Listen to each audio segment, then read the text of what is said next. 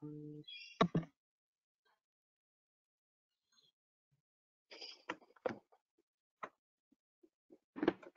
right, so I might get started. Matt, Phil, Britt, if you guys are ready, we'll get started. I want to first of all start off by welcoming everyone today to today's Playbook to Increase Conversions fireside chat. I'm really excited about being here. We've got a great lineup, panelist lineup for you.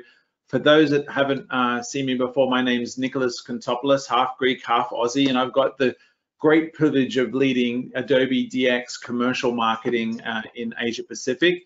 And as I said, we've got a great topic lined up. You know, we're going to take a look into this idea of what can be, how can we improve our conversions when it comes to all of the hard work we put in to driving people to our websites? What are the things we need to be thinking about in order to see those that hard work pay off and ultimately, you know, turn into obviously, hopefully delightful customer experiences, but also experiences that result in, you know, those customers going on and advocating on our behalf, and also, you know, hopefully helping us, you know, turn a profit whilst doing that.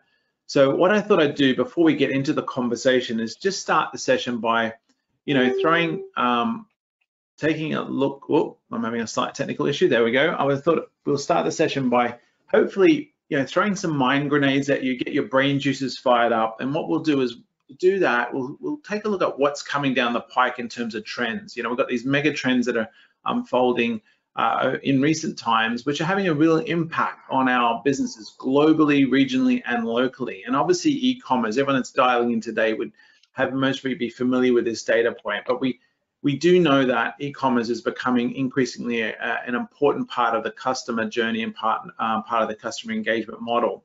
And obviously, in recent times, we've seen e-commerce, you know, spike significantly. In actual fact, I saw a great data point last night showing from McKinsey showing that basically e-commerce growth has in the last 3 months equals that what has occurred in the last 10 years. So we're seeing massive growth. We're also seeing, you know, consumers, and we're all consumers, and I really want you guys to approach today's you know, session also with this in mind. Each and every one of us is a consumer. We buy things, we connect with one another digitally and physically. And, you know, on the digital front, we've seen, you know, massive penetration, and this is leading up to, you know, more recent times. This data point actually was from last year, from Statista, I think, from memory.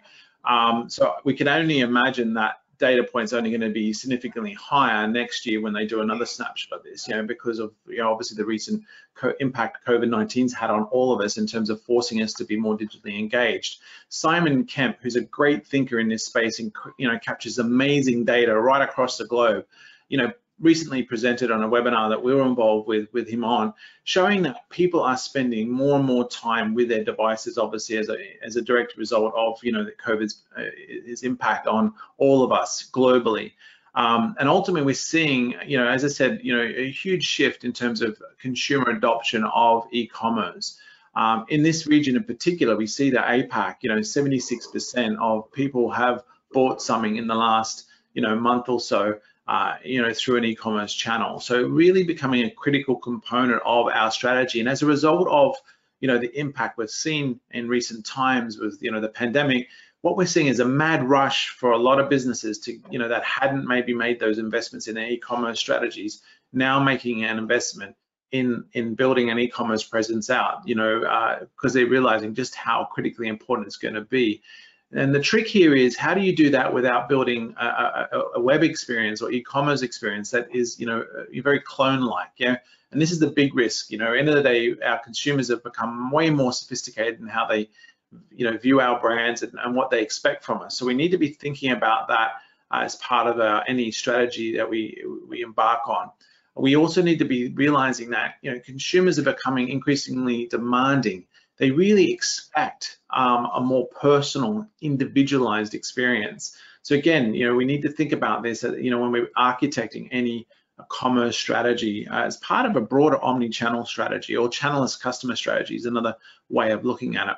You know, 91% of consumers say they are more likely to spend money with brands that make relevant offers to them. So again, if we can use the data that our customers are sharing with us and tailor that data in a way that connects with them, and ultimately, you know, that's everything from the content they see through to the offers we provide them, the reality is our consumers are more willing to share that data with us.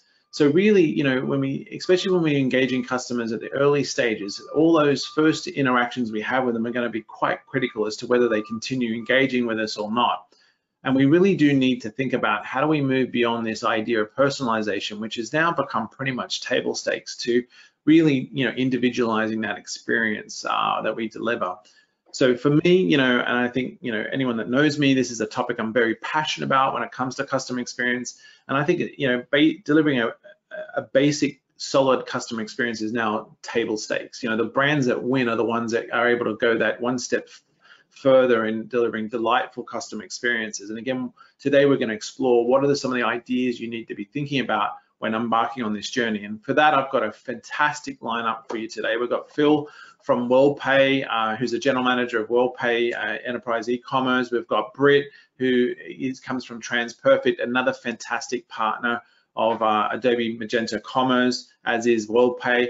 And obviously we've got Matt, the one and only Matt, who's going to be also representing the Dot Digital team, who are another fantastic partner of ours. So Matt, if you don't mind, can we kick over to your screen so that we can share this lovely image of all of us? These are real photos. Hopefully our videos match up with what is being shown here.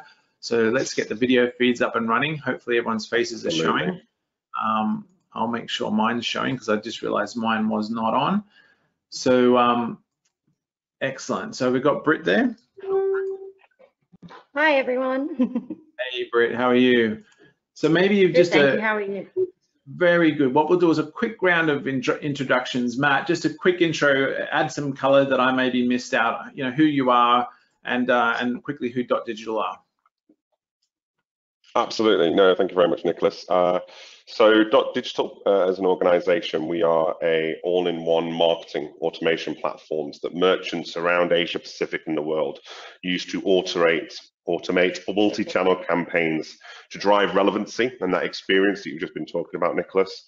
Whether it's email, SMS, social, live chat, we've got experts around the world that help merchants to use these channels for success. Excellent. And Phil, could you give us just a quick introduction? Yeah, absolutely. Clearly I've aged since that photograph, but that's okay. No, look, yeah, Phil, I'm the general manager for WorldPay, and as you said, we look after all level of enterprise e-commerce businesses here. We across Asia Pacific, we provide the end-to-end payment services. So, literally, you know, offering all different types of payment methods, data to help clients, grow their experience and also grow their revenue as well. So, delighted to be here. So, thank you for the invitation. Excellent. And Britt? Yes, hi there. So I'm an account lead for retail in Australia and New Zealand over at TransPerfect. So we help companies localize their content and launch into non-English speaking markets at a reduced time and cost without compromising your brand message. Awesome. And I don't see you on the video. I don't know if that's just me, but this... yeah, I think it seems my webcam's having some... Not a worry, not a worry. Let's get started. So look, at Adobe, we have an amazing lineup of customers that we get to work with, big and small, similar to all of you, no doubt. And, you know, we get to, great insights in understanding, what customers need to be doing when it comes to maximizing their conversion. How often it's, I guess it's fair to say it's hard to navigate around what solutions are needed and what systems are best put in place to be able to, deliver these amazing, delightful experiences that we're all striving to deliver. In this day and age, ensuring that the tools we use are optimized to really going to be quite a critical part of any success. And understanding what your customers, I touched on that with some of those data points, is also going to be increasingly important. Who are our customers? Why do they buy from us? What trends can we see in terms of the data that we're capturing? All these insights are going to be really critical. And as I said, we've got, obviously, great lineup of thinkers in this space. And I'm looking forward to you guys all sharing your insights with the audience that are dialing in today from all over. Actually, we've got people coming in from all over Asia. So I really want to thank the audience for dialing in. So let's get started. I've got my first question here, which I'm gonna lead out with I think we're going to go out to, I'll go to Matt first on this one. When it comes to acquisition and conversion, customer experience should be at the center of decision making. how do you utilize your data to drive up site traffic, or how can customers utilize data to drive up site traffic? Maybe Matt, if you take a first stab at that. Yeah, no, thanks, Nicholas. I think the key element of that question is customer experience. You mentioned it in your introduction slides. And what we have here is customer experience online is about having human conversations at scale. And if we look at that kind of shop front retail operation scenario, when you will first walk into a retail shop, if they're a new brand, they tell you a little bit about their brand, what it means to them. If they're an established brand, they tell you what's new, what's going on. And as we take those conversations into the online experience, we're having that same messaging. That's the same message we want to have.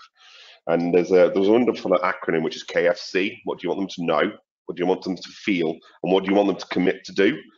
And it's something that if we look at and take our kind of marketeer, I need to tell them about my new product hat off and put our consumer hat on, what we need to look at is not the channel that we want to communicate on. The experience is the most important thing.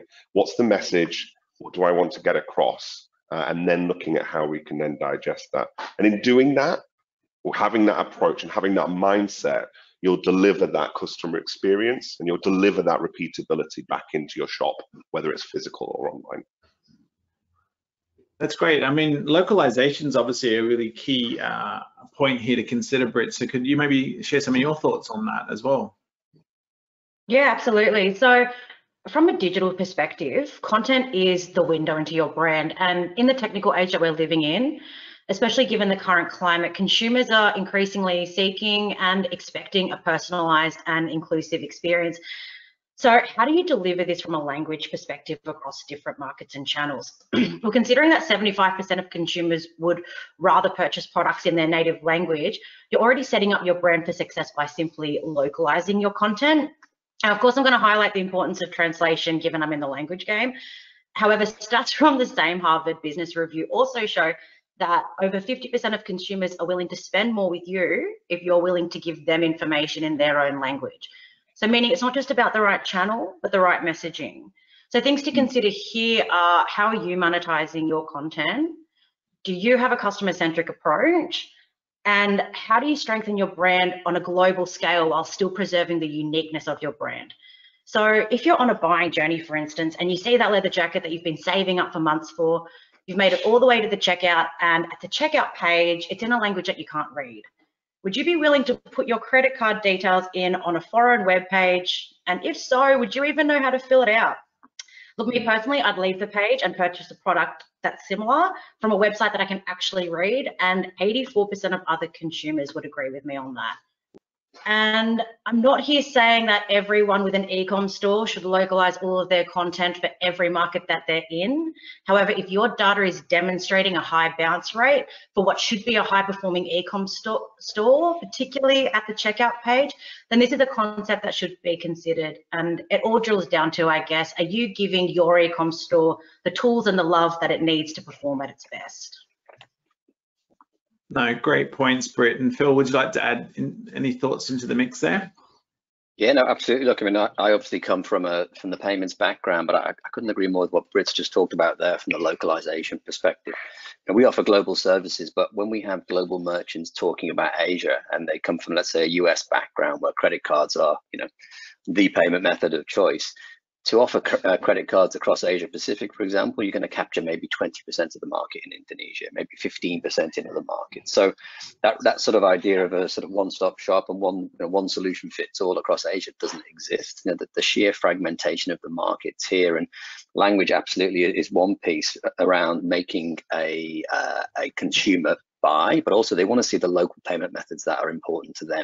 And in many different countries in Asia, there are literally different types of payment methods, and we call them alternative payment methods, but I think even that term is probably an outdated term because they're no longer alternative. These are absolutely the payment methods that people require.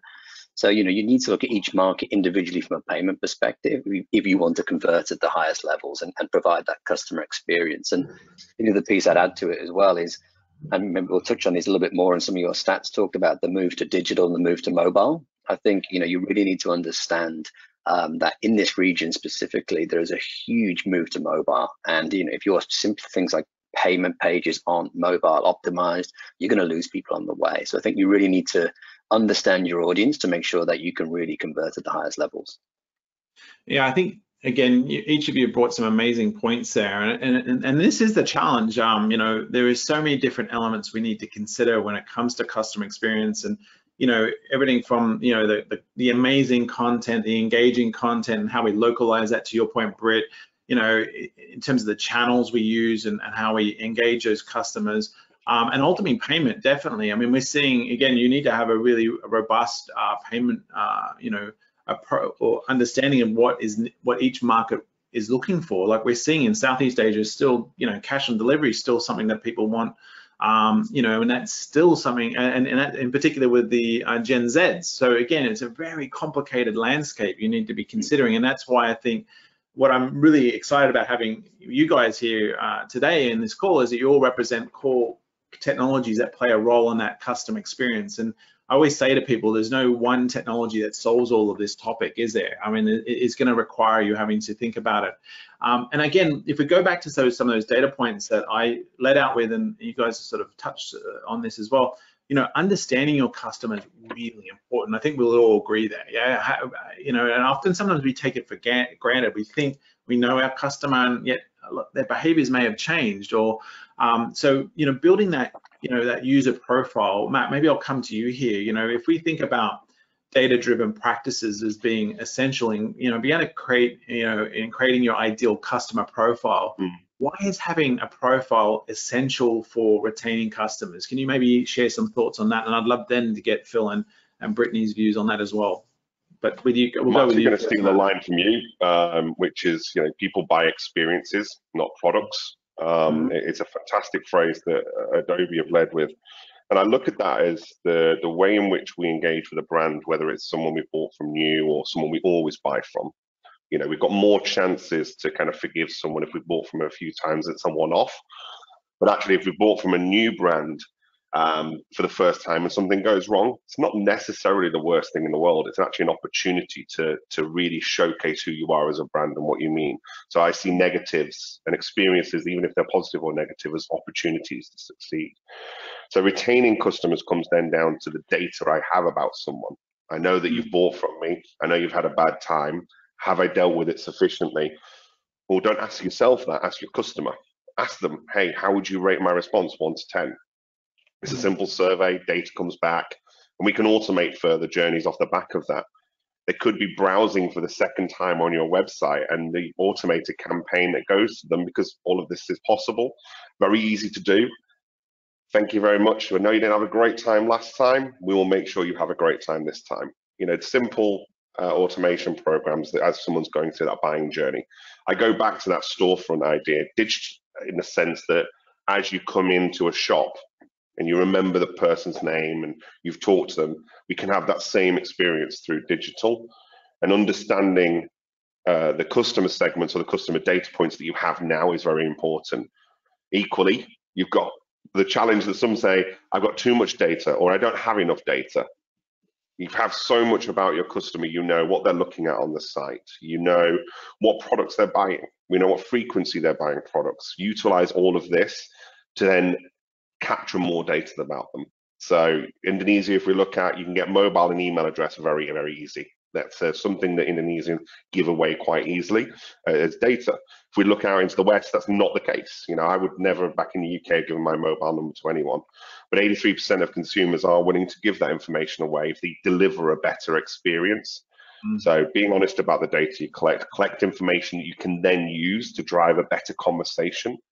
And from that, you will retain customers as you start to talk to them on that human level. Some great points there, Britt. What advice would you share? Yeah, sure. So to build on from what you were saying there earlier, Nicholas and Phil, it is important to know your customer and to know your audience, and then to leverage from those data-driven insights to inform your strategy. So meaning not all content performs the same, so you shouldn't invest the same. And so how to do this effectively, and a great example of how a client of ours did this, they're a luxury retailer based out of London, and they're wanting to launch their e-com site into China. And they had hundreds and thousands of SKUs. and to localize all of the content entirely with human linguists, it was going to cost the client around $8 to $9 million USD in translation costs alone. So what we did with them was a content mapping exercise, determining which content was the highest performing to the lowest. So just as an example, we'll say, your data demonstrates that consumers in China prefer to buy pink dresses over red dresses. So then we prioritize investment and optimization pending on the commercial importance of that content. So a hybrid approach, a blend of human and machine translation. So human translation on the pink dresses and machine translation on the red dresses throughout the entire e-com store. And the end result for the client, a huge 90% reduction in cost to launch, and they realized a 300% ROI year one. And I love this story because there's a real fear almost around machine translation. However, this does demonstrate that it is absolutely possible to launch your brand into a foreign market cost effectively and without compromising your brand message or user experience. So optimize and invest in that high performing content. No, great use case example there, for sure. And again, definitely a great example also thinking big but starting small. So you don't have to eat the elephant in one bite. You can go in and utilize available partnerships and technologies that enable you to get your foot in the door into a market, and then use that insight you're getting to test and adapt in terms of how where you maybe want to invest in human translation going forward versus machine learning. So that was really cool, great example. Phil, what about yourself, mate? What are some of your thoughts on this topic around the ability to build clear profiles and insights in terms of your customers? How important do you see that as being for businesses as well? Yeah, look, absolutely. I mean, I think if you think of the demographical sort of spread across this region and the change and different people's payment habits, if I think of my mother, she'd rather pay with a coupon she's cut out of a magazine, for example, right, or some shekels potentially. But people now really are looking at different payment methods for different age groups. We talk about digital wallets being sort of huge growth across different parts, and I think COVID has had a huge impact on that really, in people not wanting to touch cash. But I think also when you look at specific, and again, this comes back to the personalization piece that Matt mentioned, and knowing who your customers are. And and I'll say Gen Z because I'm English. Sorry, I'm Gen Z. Some will say Gen Z, but I say Gen Z. But you need to understand that they have different buying habits. And actually, if you look at the buy now, pay later schemes, which have come up really recently out of Australia, going global. You need to make sure that you're offering the right sort of payment methods. And they've really got hold in that Gen Z millennial type age group, who prefer the idea of being able to budget and sort of use those payment methods as a budgeting tool. So I think you need to know your demographics. The other piece that Matt touched on as well around personalization. We did some research around the sort of the Gen Z sort of age group, and they really do. They will spend more if you give them a personalized product or services, whether that's subscription services, whatever it may be. If they feel they're getting value from it, and it feels like it's more personalized to them, and it's not this one sort of standard product offering, they're likely to spend more. So I think absolutely critical. Know your customers. Use the data. Use your partners' data as well to make sure that you can really target those groups. No, some fantastic insights there. And I think this, what the takeaways for me there is obviously having that rich understanding who your customers are is without a doubt, a must-have. But what's really important, and what I'm hearing here, is also how do you use that data? And I often talk about this notion of brand utility. We need to look at how we capture data, use this data in a utility type fashion, and really creating ultimately a service proposition with for customers. Because I think end of the day, we're willing to share data if we feel like we're getting something out of it. Yeah, if I'm not going to want to share data, I don't feel like it's one directional. So I think this is the key takeaway, and also the importance of protecting that data. I think you guys would all agree as well. I think this is another thing that we're seeing across the region is a maturity in understanding the value of that data. Even though some markets are still maybe giving it away more freely, I think what we'll see is a maturity in them understanding the value of that data, and also the expectation that data is being protected. I think you guys would agree that will be another key area of it. Yeah, excellent. Absolutely. Yeah. So what we'll do now, I'd like to make a slight pivot to sort of well, we've touched on this idea of data. We've spoken about the use of data in regards to retention of customers, and I think that's a really key point. You know, we've often as marketers get focused on bringing net new names into the company, but retaining our customers is ever increasingly important. But can you build on this in regards to how you can use data to influence an omni-channel strategy? You know, I'm not sure who would like to go first on that one. Again, anyone, maybe Britt, I'll come to you first on that one, or Matt, would you like to take a stab? Go ahead, Britt. Britt? So in regards to Omni, and as a customer, you want to know what you can expect no matter where or how you're consuming your content. An example of a company that does a great job of this is Starbucks. So Starbucks has a huge global presence, and unlike other global fast food chains, their menu is exactly the same in every country, in every store, using the exact same ingredients. So meaning the loyal Starbucks customer always knows that wherever they are in the world, they can get their favorite beverage or snack. And this has kept me personally as a returning customer to every Starbucks airport around the world, simply because I know what I can expect and I know that it'll taste the same wherever I am. And the same concept here applies to Omni. How are you talking to your customer, and does this message vary depending on the platform or channel? And is your message being rendered accurately across those different channels? In a time where enterprise content is both omni and digital, a well thought out multilingual strategy is critical to the success of any global business. And at a time as well where your customer is moving from in-store to digital, the channel is how you talk to your customer, and the brand voice is delivered through that content. So the key takeaways to consider here are: how are you engaging with your customer? How does your customer transition from each platform, in-store to physically checking out the product, online to browse all of the products, and then mobile apps to purchase? And does your message support each step of the journey, optimizing the entire customer experience?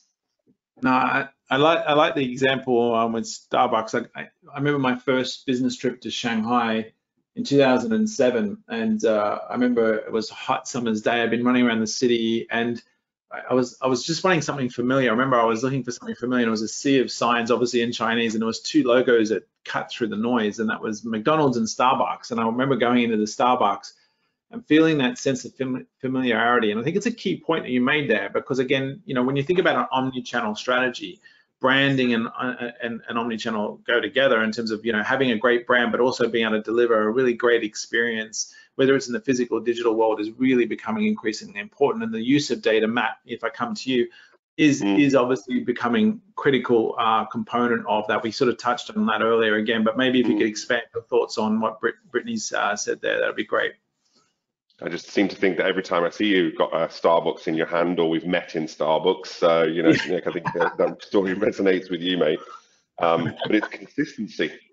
That's the fundamental of kind of what we're talking about here. It's consistency across the areas that your customer is. So if we think of the notion, if we think of omni-channel, omni is all things. That's what it actually, you know, that's the genesis of it. That's what it means.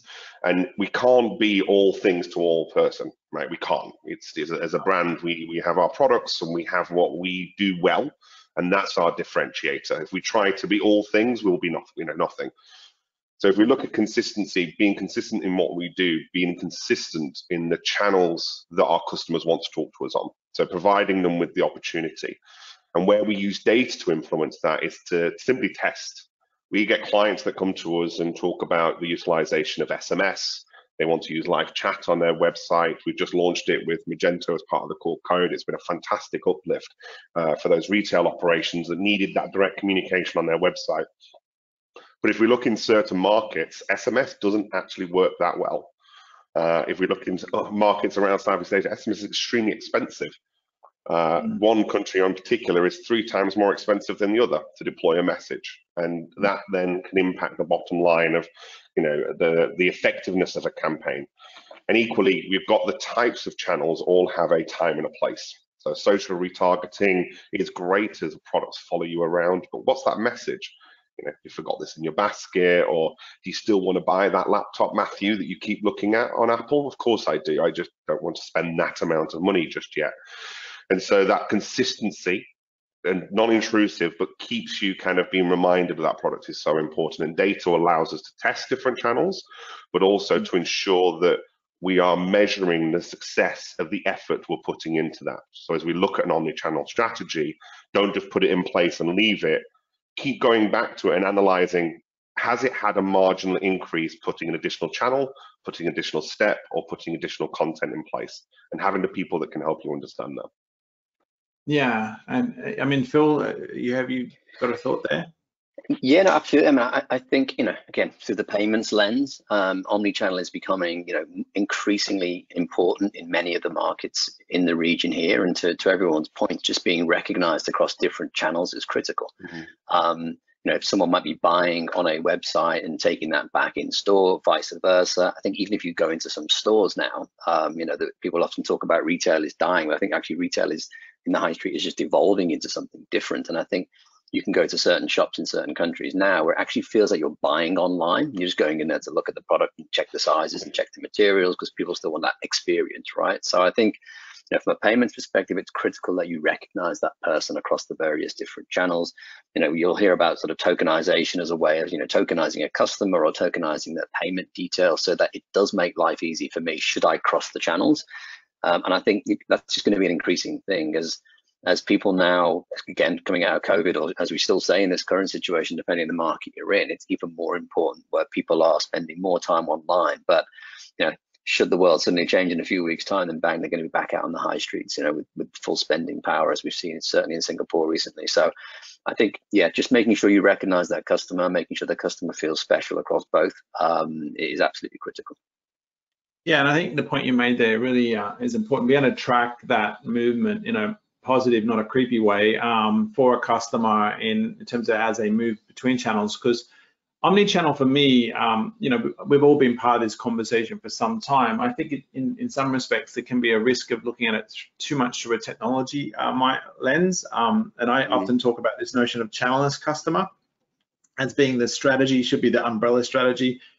And the omni-channel is definitely part of that, but it is coming more at sort of, maybe through more of a technology approach, because that's where the conversation I've seen sort of it's become really tech orientated. And I really want to challenge everyone that's listening today and sort of picking up on the thoughts you guys have shared is really coming at it from your end customer's perspective. I know it sounds obvious, but I do see that mistake being still made, is that we're not really thinking about the customer and how he or she transitions across all of these different touch points. As you said, Phil, starting in a physical channel, sometimes now that the walls are blurring there.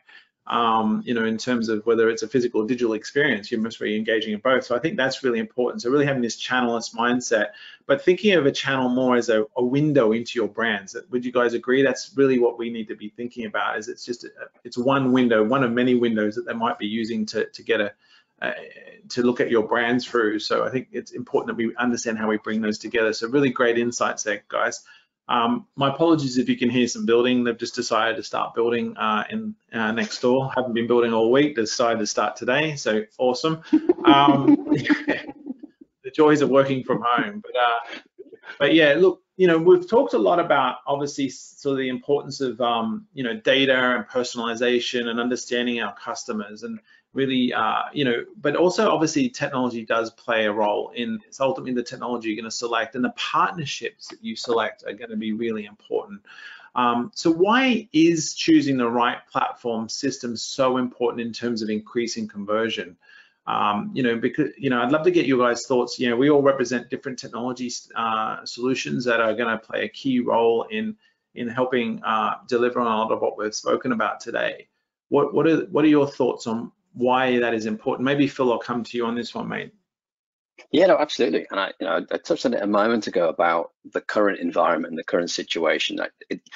We all expected this drive to digital to be happening, right? I think we produce something called the Global Payment Report. We talk about it quite a lot in terms of over the last few years of this drive towards e-commerce and mobile commerce. And the current situation that we're all in at the moment, and have been for the last sort of 4-6 months, has just seen a rapid expansion to that. So that move to digital just makes you think, well, hang on a second, I also need to make sure I'm in with the right partners as well. And I think, from our perspective, with partners, we often talk about having that single integration, single set of reporting, single access to a wide variety of data. And I think, we touched on this a bit earlier as well. You need to make sure that you leverage partners' data across all of your different touch points with customers and payment methods or whatever it may be. Because ultimately, when you can bring all that data together in a single view, that's only going to help you make more informed decisions. And I just think, there are many partners out there today. You need to make sure that you're working with people who have the right experience. If you want to come into Asia, you make sure you work with someone who's got deep experience in Asia, touching all of the various different channels or customers that you are looking to get into. So I think it's never been more critical to have the right partner, because I've heard of many stories of customers who have, or merchants who have chosen the wrong partners, who ultimately then need to make a huge dramatic change within the next sort of 12, 18 months. And in a time when cost is even more critical than it's ever been, and getting it right the first time, you need to make sure you're working with the right partners, because you can't know everything across all of the ecosystem. You can't, you really do have to outsource parts of this. And I think bringing together the right partners can ultimately help you get to that position of increased conversion at a much lower cost as well. No, great points. Britt, what are your thoughts on that? Cool. We got you. Yeah. So from a language standpoint, your partner is literally your brand voice for your foreign markets. And it's important to ensure that your message isn't lost in translation. I'm sorry for the terrible pun. I actually had to say that.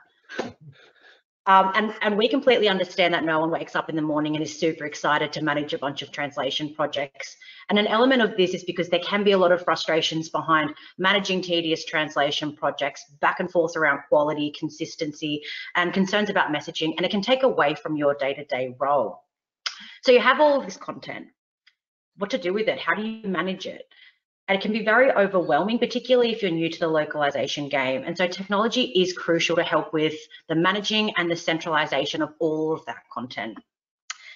And if you have a partner that you're satisfied with that can handle all those components, then you can focus back on your performance and your presence in those markets. And the right partner will be able to outline how you can launch into new markets without compromising your brand messaging, without blowing your budget, and reducing that time to market as well by automation, AI, and the centralization as well. And so your business partner should also understand your company objectives, should come to you with ideas on best practices, and let you sit back and focus on the tasks that you were actually hired to do, rather than managing all of that content, which can take all of your time. And Matt, how about your thoughts on this? Because I think, again, this, if we think about the topic, or this question in particular, you're not just typically, when you're embarking on a commerce journey and looking at building out a commerce strategy, you are ultimately need to consider the ecosystem you're plugging into, because ultimately, like I said earlier, and I'll say it again, there is no such thing as one piece of technology that's going to solve an end-to-end customer journey. You're going to need to work with a number of different solutions. Everything from content management to the commerce solution, automation, marketing automation, all the way through to payments, through to logistics. There's translation. There's so many elements that have to come together. So, would you agree that this is maybe one of the areas that often customers maybe miss and don't think about when it comes to how they make the selection processes, and when it comes to technology vendors and ultimately the partners they're working with?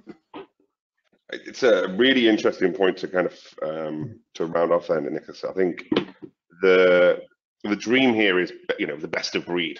So best of breed technology, which gives me best of breed people that know that specific thing really well and can give me the best possible advice, the best possible experience. And this could be, as you said, logistical, it could be marketing automation, it could be my e-commerce platform. How they all knit together is fundamentally the most important thing. And, I look at, we've got 700 customers together, ranging from, smaller brands all the way up to the Paul Smiths and, Hainsford Group, for example. And they all leverage all of the facets of how we as two organizations are tightly integrated from a product perspective, but tightly integrated from an organizational perspective as well.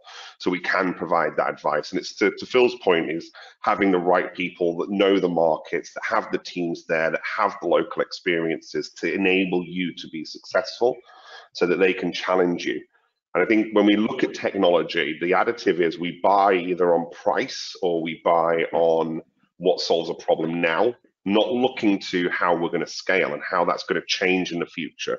Or if something comes out of nowhere, do we have the right business partner?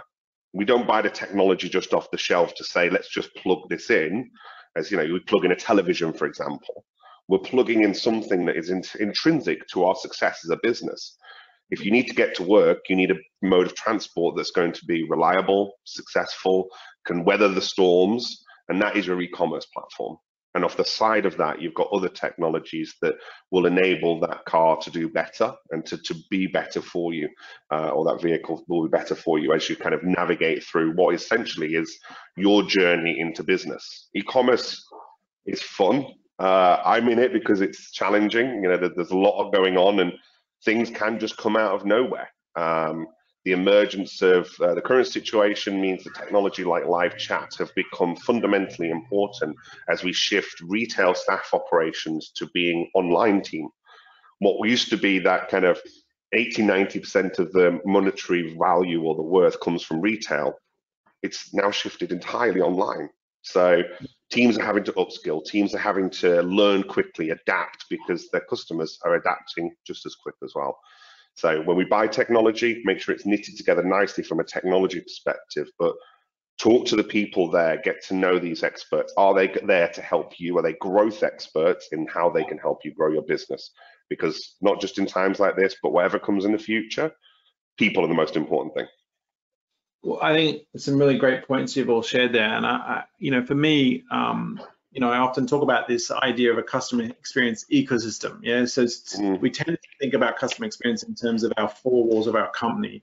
And we really do need to think much more broadly than that. Ultimately, I mean, if I give you a simple example, you know, I can go to a website, make a purchase, and then those goods can be delivered to me. And but if they're delivered late or damaged, I don't think of the logistics provider, as in, you know, whoever that may be, as being the one that failed. I remember the brand that I purchased from as being the point of failure. So understanding how you bring these different partners together and their understanding of one another is so crucial, in my opinion, when it comes to delivering a really great customer experience. And also on the systems integrator side, I think you guys would all agree here, because obviously we're technology, we represent fundamentally the technology piece of the pie here, but selecting the right systems integrators, I also think is really important. I often see customers make mistakes here.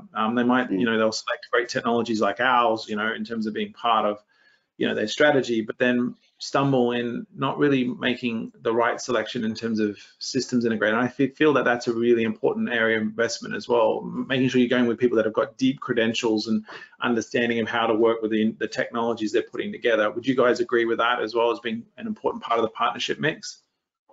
Absolutely. Absolutely. Absolutely. Yeah, absolutely.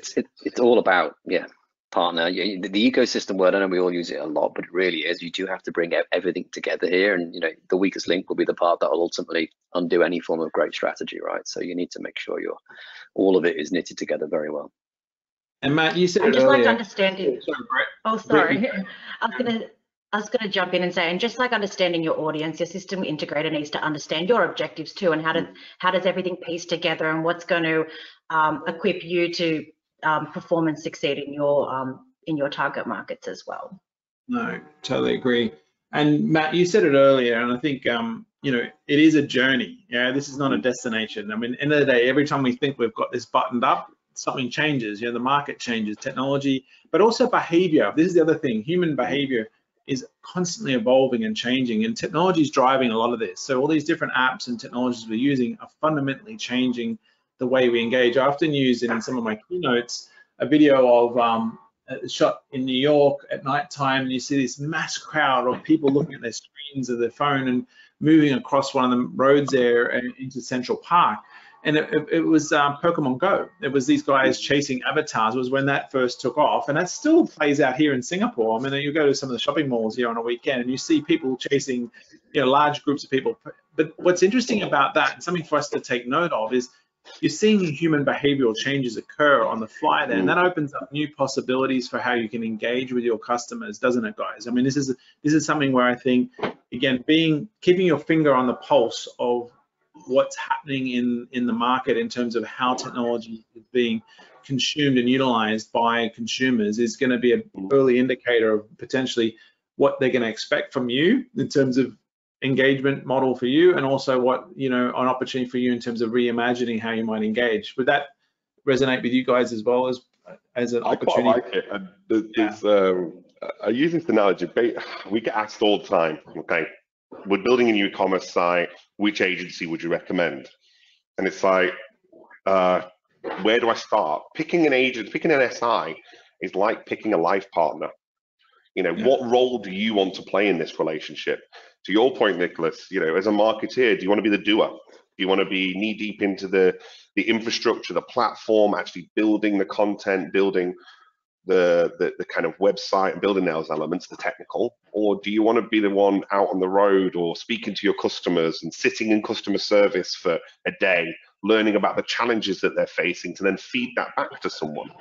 Just as, you know, my roles, you know, I'm the cook, and, you know, my friends and partners that I've had are there to do, you know, have other roles, and we play that together. So just as you would pick a life partner and you both split those roles and responsibilities, you need to do that with your SI and clearly define what those roles are. And, you know, if that changes over time, you talk about it. So if anyone ever asks me which agency or SI would I recommend to you, it's like, meet them all and pick the one that you could go out for a beer with. It's as simple as that. I think that's a great point. And again, there's no silver bullet here, and it is very much down to all our companies' DNAs are different. So again, you need to really make that connection. Listen, look, I've got this construction's getting louder here. I'm hoping it's not being too noisy for everyone, but we're coming up on time anyway. So I'd like to, you know, thank everyone for today's session. You guys each brought some really great insights in there, and hopefully, like I said, you know, the goal here was to throw some, you know, mind grenades to get the audience, get their brain juices fired up, and success for us will be them walking away with 1 or 2 ideas that they can start, you know, noodling on back in their office. It is a journey, as we've said, you know, so don't think this is something you can solve, you know, in one foul swoop, but you've got, you know, 4 or 5 people here that you can connect with on LinkedIn now. I'm sure Phil, Matt, and Britt, and sorry, 4 of us, myself, more than happy to connect with anyone on online. So feel free. I'm one of the only Contopolises in the LinkedIn Rolodex, so I don't think there's too many in there. But feel free to connect with me and the guys. I'm going to check.